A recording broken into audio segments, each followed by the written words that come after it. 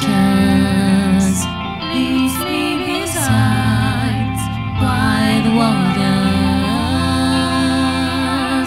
He refreshes my soul.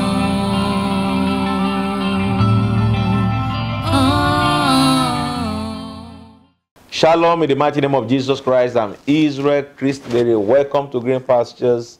I'm glad to come your way on divine pathways. God is teaching us our pathways as God's children to undeniable blessings. And I have no doubt you'll be blessed. I'm looking at the book I wrote many years back, Your Divine Pathways to Undeniable Blessings. Get the book on Amazon or send a WhatsApp message to me or any number of the screen requesting for how you can get a copy.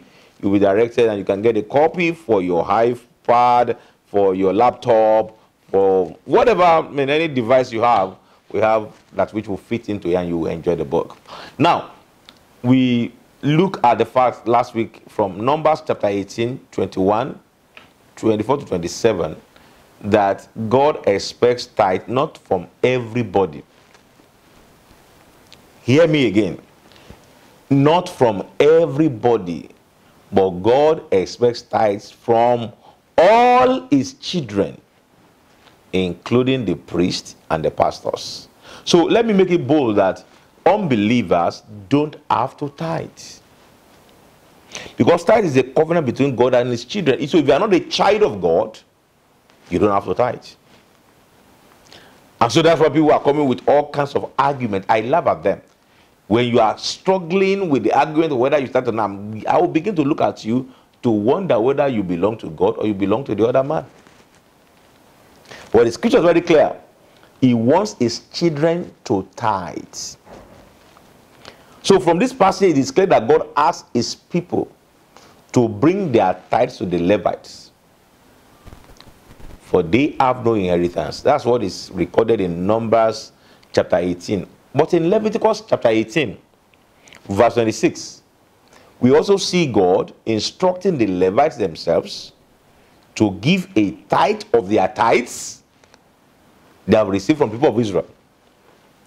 I remember when I was in seminary, one of my colleagues, a pastor from another denomination, was telling me, as a priest, I don't have to tithe. And I laughed at him. I told him, every child of God is required to tithe. Whether you are a pastor or a deacon or a prophet, unless you don't want divine blessings. If you want divine blessings, you've got to operate with divine pathways.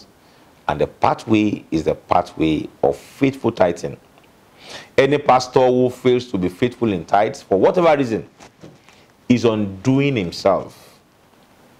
And I will say it clearly, is shortchanging himself from the blessings of God. You see, during the time of Nehemiah, the scriptural command was enacted and put into practice. And I read, and we made ordinances to bring the first fruits of our ground and the first fruits of all fruits of all trees, year by year, to the house of the Lord, to bring the firstborn of our sons and our cattle, and it is written in the law, and the firstborn of our herds and our flocks to the house of our God, to the priests who minister in the house of our God, to bring the first fruits of our dough, our offerings, the fruit of all kinds of trees, the new wine and oil to the priests, to the storerooms of the house of God, and to bring the tithes of our land to the Levites. For the Levites should receive the tithes in all our farming communities. And the priests, the descendants of Aaron, shall be with the Levites when the Levites receive the tithes, and the Levites shall bring up a tenth of the Levites to the house of the Lord, to the rooms of the storehouse. So it's very clear here that all God's children are expected to tithe. If you are a child of God, tithing is your pathway to divine blessings.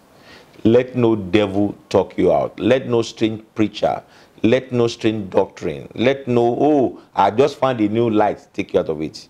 Yeah, there may be some way some people have done it wrongly, but that does not say you should not do it rightly.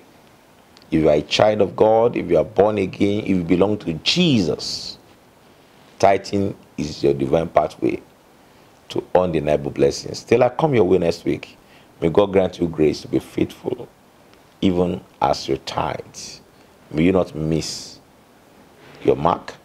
May you not miscalculate to the extent that you miss your blessings. In Jesus' name, amen and amen.